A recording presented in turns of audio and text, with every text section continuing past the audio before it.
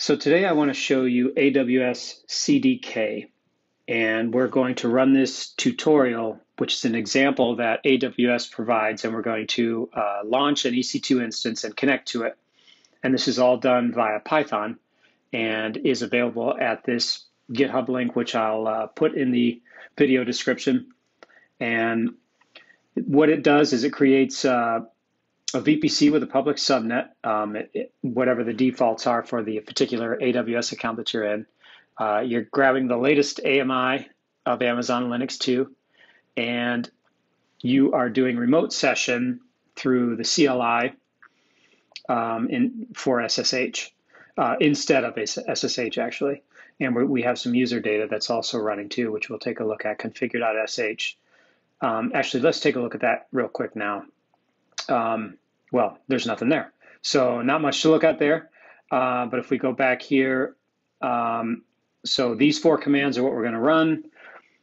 Bootstrap it, and that creates a CloudFormation stack with a bunch of resources in it that we can look at.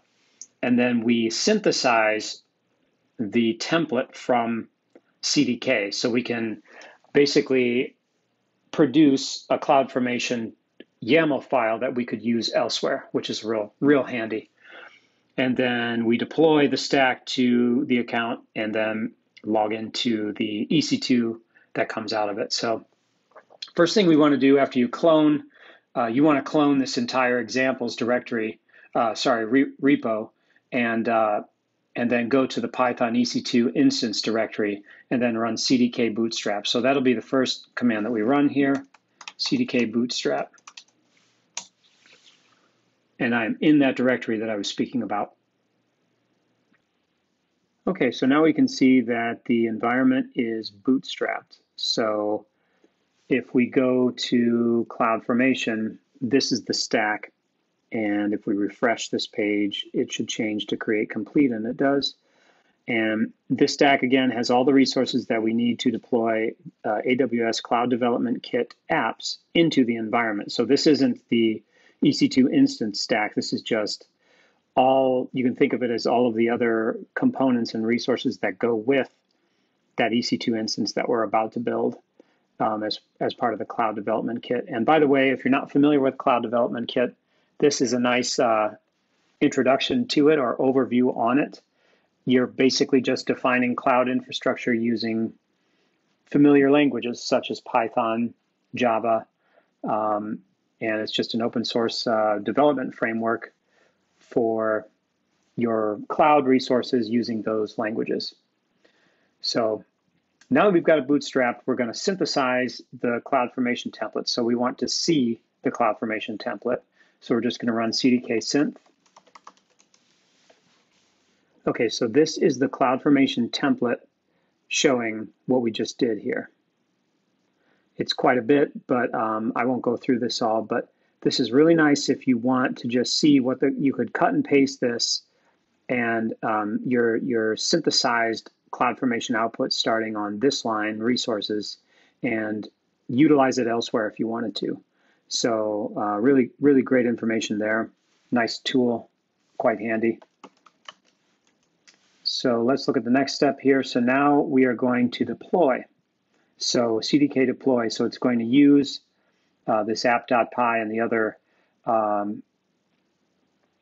files in this directory in order to deploy the stack, the EC2 instance stack. So that's the CDK deploy command. This is what it looks like when it's deploying. It gives you a nice progress bar and tells you some of the CloudFormation resources and the status and the time within this progress bar. And of course, all of that corresponds to what you would see in the console with your create in progress. So if you went to events, the timestamp, the logical ID, the status, and I don't know that the reason is included here. It doesn't look like it, but that same information is being presented to you in the terminal in a different view there. So one of the resources that we'll get out of this is the actual EC2 instance ID. We don't have that yet, but it's on the way. Okay, so this deployment is complete. It took about 182 seconds. So if my math is right, that's about 2.5 minutes. And now if we go back to CloudFormation and we look at the stack info, create is complete. And if we go to the resources, we can see that instance ID. So if we grab that,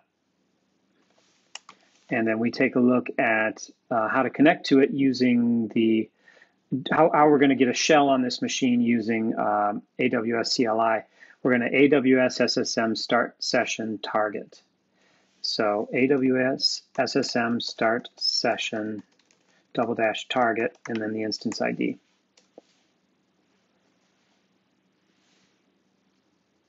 And now we've got a shell on the machine. And we're good to go. So we can log off. And you might ask yourself, why go through all this trouble just to launch an EC2 instance? Well, you could just go straight to the console and launch T3 Nano, with the latest AWS Linux AMI, but you would be missing a lot of the, properly vetted components that go along with it. So the AWS recommended way is with this cloud development kit. And basically you would take this and expand upon it. So you get your security group defined, you get an instance profile, you get your own VPC with an internet gateway. You have your subnets, your route tables, your subnet associations, all of that's taken care of for you.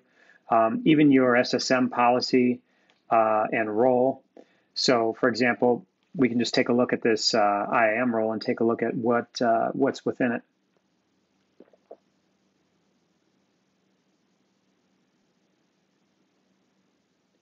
I hope you enjoyed this example, and I hope you found it helpful as a good way to get started with AWS CDK.